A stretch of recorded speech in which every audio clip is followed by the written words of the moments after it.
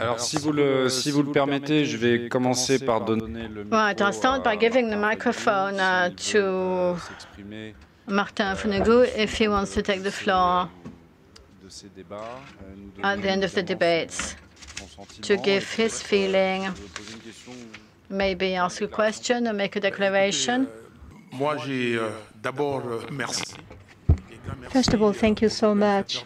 I would like to thank the organizers for inviting me to this conference. I would like to thank Dr. Mukwege, especially regarding the it gave rise to this mapping report, which was hidden for years. There is a big problem. Look at this last picture. I'm surprised. The question is today, during the Cold War, President Mobutu was, for the United States, they used Mobutu, okay? And now we're talking about globalization. And what's happening exactly in this world of globalization? I had the discussion with Mr. Maréchal from the Ministry of Foreign Affairs, Mr. Paris, etc. And I told them, I do not understand the situation. DRC, my country, 90 million people, inhabitants, 9 neighboring countries all around. And some of them don't speak French. They're not French-speaking countries because Rwanda is an English-speaking country. But anyway, we try to put an emphasis upon Francophonie, especially to Mrs. Oshi Kubabo, who is chairs the organization. Congo, with its land space, with the neighboring countries. I wonder what's happening now today. I gave a conference, a lecture last year in Harvard, at the Harvard University, with the president from Ghana, and I was surprised by what he said, because I thought French people would understand that, because he likes French-speaking countries. We use the French language as our second language. Why? Because our neighboring countries speak French, and this is good for us. Now, I was wondering if France had a vision with around Francophonie, which country could be used for that in order to foster this feeling of Francophonie. Why Paul Kagame? Because today in Congo there are lots of killings. For example, I was on Christmas. I was in Beni, in Ituri, Tanganyika. In the North and South Kivu areas, there are mass killings. Let me give you just one figure regarding the Congolese armed forces, FRDC. There are 300 Tutsi officers. I don't have problems with them. I play tennis with them. We are friends, and we are friends. Brothers, if you will, and I was leading a specific association in Burundi.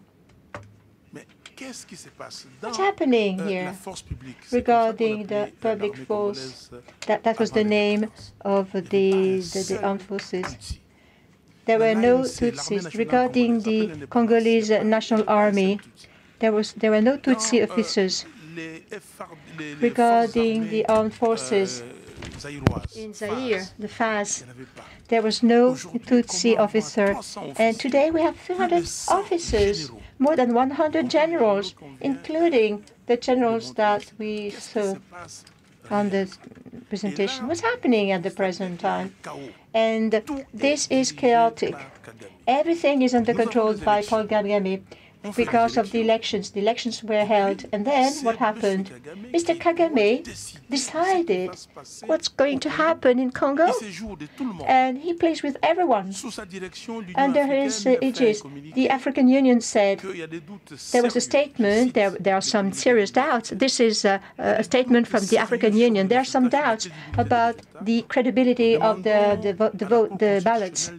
So the Constitutional Court was not supposed to give the outcome.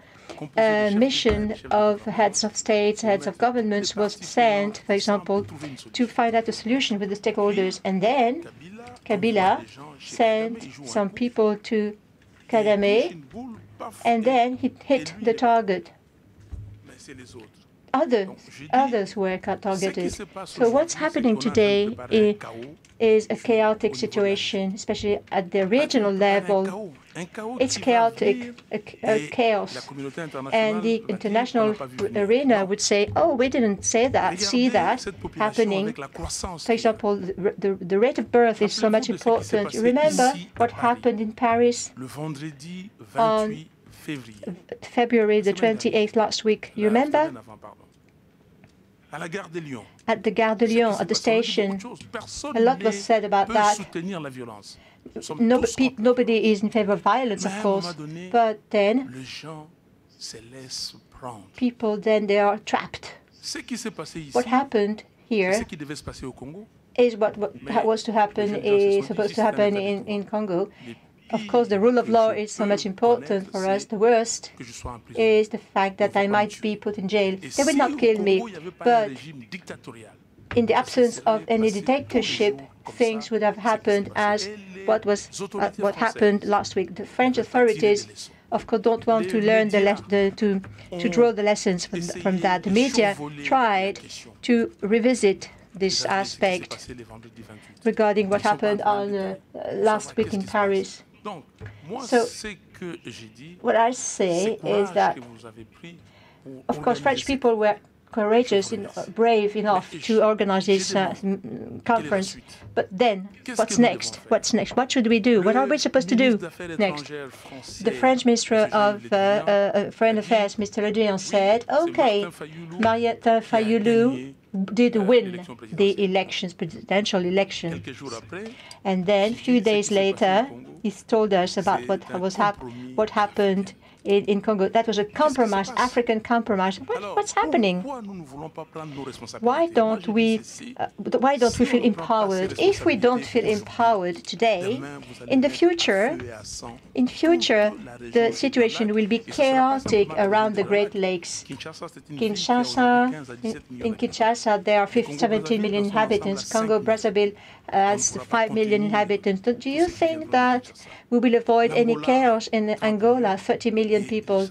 And that will be really chaotic. The same applies to Zambia, etc. Those young Congolese people today, they're not as we were. For example, they're unlike us. They're unlike us.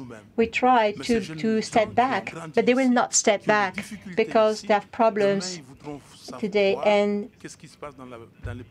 And of course, they were raised in France, but they will, of course, try to understand what's happening in Africa. We have brothers and sisters over there in Rwanda, in Burundi, in Uganda, Tanzania, etc.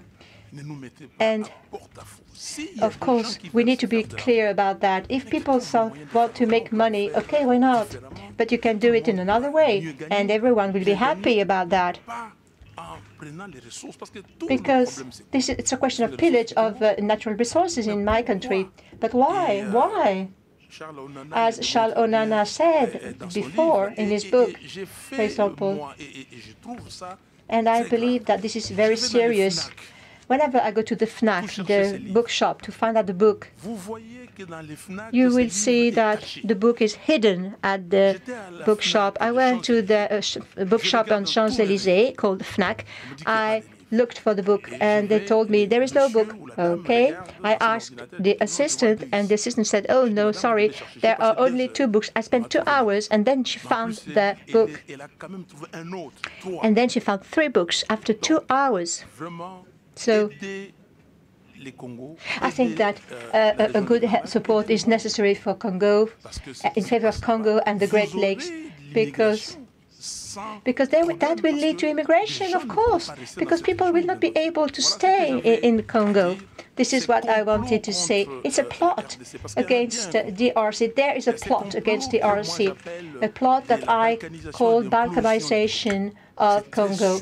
And this is a very subtle nuance, but sorry to say that. But Rwanda is going to build up an international airport, a hub, that will cost $1.3 billion.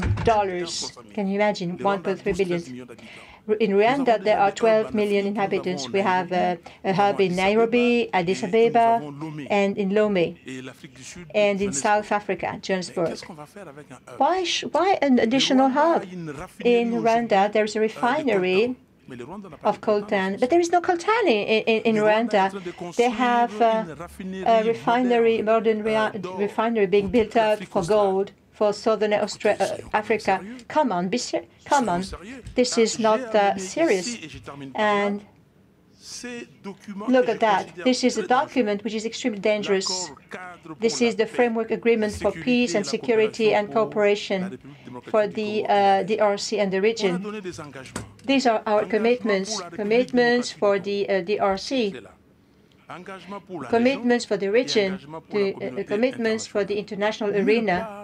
But nobody said anything about commitments for Rwanda, Burundi, and Uganda. And regarding this commitment for the region, this sounds strange. This is what President Sarkozy said. He said, reinforce cooperation, regional cooperation, in addition to the economic integration with special attention to the query of the exploitation of natural resources. What does it mean? What does it mean? Thank you so much for your attention.